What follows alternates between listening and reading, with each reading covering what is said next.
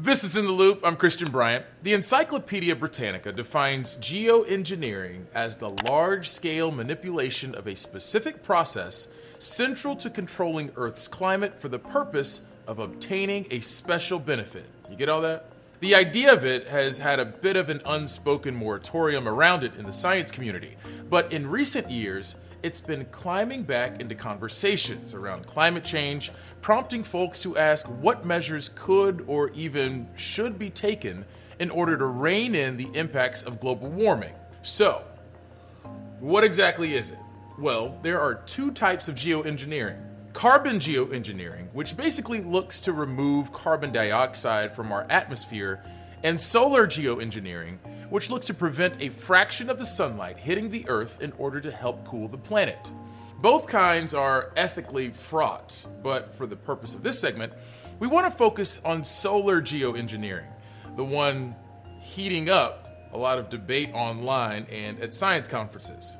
According to Harvard's Solar Geoengineering Research Program, this could look like thinning cirrus clouds in order to emit more long-wave radiation from the Earth to space, or even using planes to scatter tiny reflective particles into our upper atmosphere in order to reflect sunlight back into space and keep the planet from heating up further.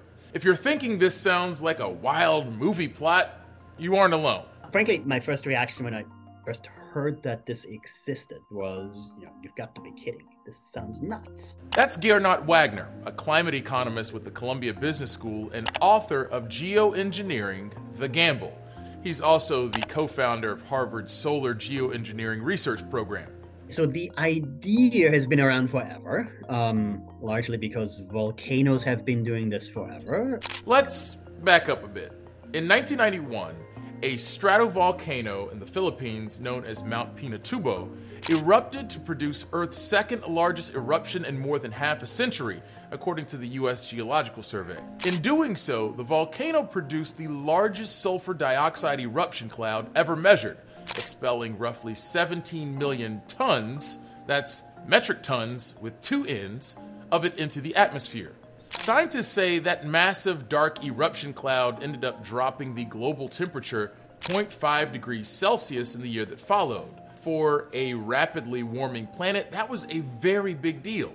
Basically, eruption clouds indicate to scientists that when reflective particles like sulfate aerosols or calcium carbonate scatter into our stratosphere, it could potentially help cool the planet. But there lies a bigger question. Should we be applying it? Wagner says the answer to that lies in research. We think we know enough to be able to say, yeah, it's worth studying further because there are potentially large net benefits of considering solar geoengineering as part of the climate policy portfolio. Do we know enough to know whether to pull the trigger? Frankly, my answer would be, we don't yet know enough. We need to do the research. Critics of geoengineering argue that even research into the subject, never mind the implementation, is the last thing we should be doing. I think what scares me the most is the power that comes with it. The very idea that a small group of people or nations or actors could actually have control over the global thermostat and actually be able to implement a technology that would affect every living thing on Earth, that would be able to actually manipulate global ecosystems at a planetary scale with irreversible harm and impact. That is something I find terrifying. That's Lily Foor, the Deputy Director of the Climate and Energy Program for the Center for International Environmental Law.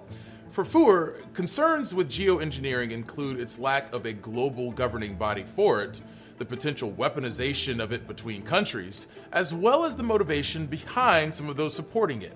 Oil, gas, and coal are profiting from that and are using this as a shield and cover to expand their business right now in the crucial years where we need to stop that expansion and start the phase out. Foor says there are also major concerns for termination shock if solar geoengineering is implemented.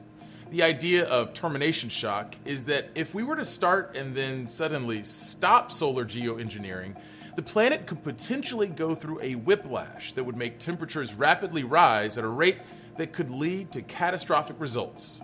So, where does the US stand on geoengineering? In 2022, Congress directed the White House Office of Science and Technology Policy to develop an interagency working group with folks like NASA, NOAA, and the Department of Energy to manage near-term climate hazard risk and coordinate research in climate intervention. This group was also tasked with establishing a framework to provide guidance on transparency, engagement, and risk management for publicly funded work in solar geoengineering research. It will be very interesting to see where research into geoengineering takes us in the next few years. Speaking of research, NOAA is currently trying to learn more about that upper layer of our atmosphere. Scripps News national correspondent Meg Hilling takes us behind the scenes for an exclusive look at the lab working to decode the makeup of our stratosphere, one flight at a time. It's a research mission unlike any other. Most parts of the atmosphere matter to us in one way or another. And in the case of NOAA SABER mission, the focus is on our stratosphere. The stratosphere is an important region of our atmosphere because that's where the ozone layer exists. The ozone layer is what shields us from a lot of the ultraviolet rays from the sun. Using a converted Cold War-era bomber, NOAA's Chemical Sciences Laboratory is working to decode the makeup of our stratosphere. So there might be questions as to, well, the stratosphere, it's remote, there's not much air there, why do we care about it one way or another? And the answer to that really is because it does play a significant role in climate. The plane, which just completed a series of flights above the Arctic in Alaska, is equipped with 17 sampling instruments, making it basically an airborne laboratory. Almost there. With pilots in pressurized suits, the plane soars across the stratosphere miles above the ground. During hours-long flights, these sampling instruments collect extensive data on trace gases and aerosols, providing insight as to the state of the stratosphere and the processes occurring there. Going to the high latitude and making measurements allows us to see sort of the end point of these stratospheric processes. In this case, we went up and we made measurements of various trace gas species that tell us how old, how long that air has been in the stratosphere, as well as all of the aerosol components to understand microphysics and composition. Back at their lab in Boulder, Colorado, the team behind SABER are analyzing the data collected from the flights in Alaska.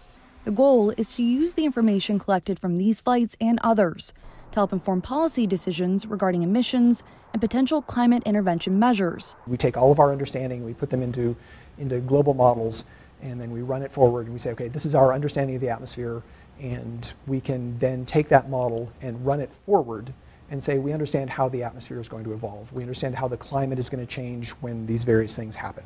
A lot of the measurement tools used on board the plane, like this, are actually built from scratch here on site and patented. That's because there isn't exactly a store that has the instruments NOAA needs to answer the questions its team is asking. One of the pieces of the challenge is that they've got to be on a plane, right? And so if you want to put these things on a plane, they have to be relatively light and they have to be relatively small in terms of their footprint. Emphasis on relatively. The PALMS instrument measures particulate matter composition, so smoke from fires or dust from dust storms, sea spray from oceans. We can see if those particles are coming from above. Are they raining down from outer space? Are they coming from special sources like spacecraft debris or pieces of rockets that are being ablated in the upper atmosphere? As the team gets to work preparing these instruments for the next series of flights in 2024, they say we've got a lot more to learn about the atmosphere right above our heads. The data that we get really is kind of a gold mine, but it's also a snippet, right? We're really trying to use this data and leverage it in the best possible way. Meg Hilling, Scripps News, Boulder, Colorado.